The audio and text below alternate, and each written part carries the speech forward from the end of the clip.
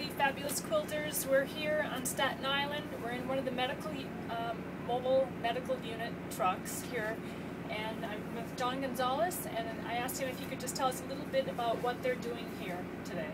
Hi, we're here seeing those individuals who were ravished by the waters. We're seeing a lot of people with respiratory tract infections, minor cuts, bruises, diabetics. It's, you know, ebbs and tides. Yesterday we saw a lot of people. Today's a little slower. It seems to get busier in the afternoon. At that time, sometimes we have 5 or 6 people waiting. People see the van, they come over, very friendly. As you see across the street, food, water. They've been offering us food for our help, and they're very, very grateful that we're out here. That's great. And we're leaving quilts on the medical unit itself so that as people are coming in, they're able to take a quilt when they're going out.